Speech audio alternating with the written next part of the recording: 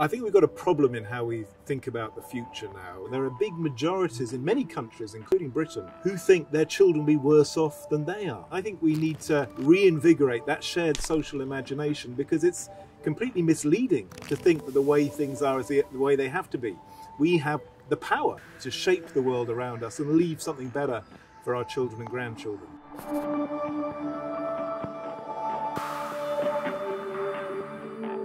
If there's one good thing has come out of the COVID crisis, it has reminded people you can do things completely differently. Things which we were told were quite impossible, and we just don't have to accept the way things are as inevitable. What we need is a sort of real sense of collective imagination, something that can help us move towards a new vision.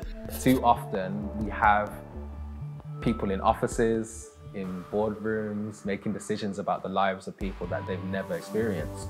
It's really important to get the everyday person making decisions, or at least part of the conversation to how we want to shape things going forward. We need imagination, and for that we need diversity in imagination, and therefore I keep coming back to this idea of collective imagining. We've started working in imagination just this year, really. It's been completely enlightening, actually, really powerful. Always you find new insights, new creativity, and because what comes out of these exercises has had so many more brains, more ideas coming together, it's much richer, much more compelling than anything which just comes from one person or one source. It's something that has to be nurtured over a period of time.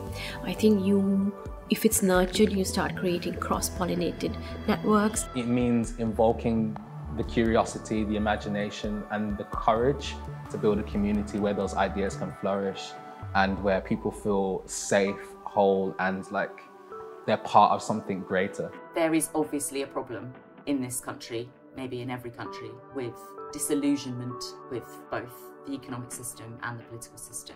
But until those in power of all kinds start to really listen deeply to the things that matter to people who are affected by that system, this disillusionment and frustration and anger will just continue. We have to take the power back ourselves. We have the potential to create this future, and it means coming together and bringing together all the different voices. Every action that we take today is shaping all our futures, and so I think the way we make our decisions, if we make them in more imaginative ways, we are likely to move towards a future that is perhaps more habitable, more equal, and more just. Over the next 20, 40, 50 years, we're going to have to sort out climate change, we're going to have to sort out dramatic aging, we're going to have to learn to live with powerful artificial intelligence. If we don't strengthen, invest in our shared social imagination, it's really quite hard to see how we will cope with all of these challenges and actually have a good society. Many people have realized